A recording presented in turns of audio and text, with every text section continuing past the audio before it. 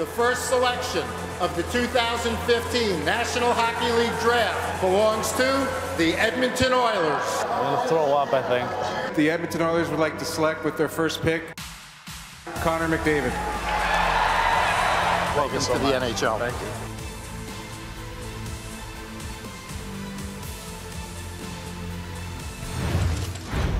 Only in Canada, thousands of fans showed up in Edmonton today to watch Connor McDavid and the Oilers practice. And when I mean the Oilers, I mean a bunch of young kids. On July 3rd, or 3rd in English, it was McDavid's first public practice, and it was such a big deal. We showed it live earlier today on Sportsnet 360. It was enthralling television, wasn't it, Sydney? I got my popcorn ready. We are now joined by the most famous 18-year-old in the country of Canada. He is Connor McDavid, joining us from Edmonton. Connor, congratulations first off on signing your entry-level deal with the Oilers. I know that just happened today. First question, any thoughts of holding out at the last minute? No, not at all. I mean, couldn't be happier to be a part of the Oilers family, and to make it official today is very special. What have the first few days of being an Oiler been like for you? Pretty surreal, to be honest. I mean, it's a question I've been getting a lot. I mean, it's almost hard to believe. I mean, to be a part of such a storied franchise, and the history that is behind it, the great names that have played for it. I mean, it's very special to be a part of that. It's almost surreal. Is there any point, I know you've been building to this for your entire career, but has there been any point during this process, especially walking into Rexall, where you're like, holy bleep, I'm putting on an Oilers jersey in the place where Gretzky and Messier just used to run through the NHL? Yeah, I mean, it's very special to think about. I mean, it's such an amazing building, and the fans today. I mean, they're out in waves today, so it's very special to be a part of it. It's a very exciting time to be a part of the family, and I just can't wait to keep moving forward.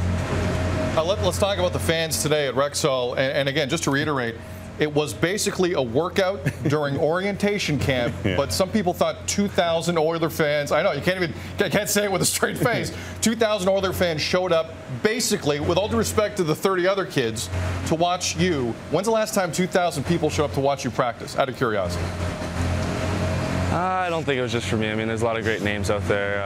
Obviously Darnell and Leon and Chase. I mean, the list goes on of great Oiler prospects that are here this week. So, it wasn't just to see me, but, of course, they're out to watch practice, and, it's awesome to see the support. I know all the guys were very happy, and, really trying to put on a show. But, I mean, at the end of the day, we were just doing some system stuff. Nothing too exciting for fans to watch, but, I mean, that's the stuff that wins games. So, but at the end of the day, it's very special for them to come out and watch practice and support us like that.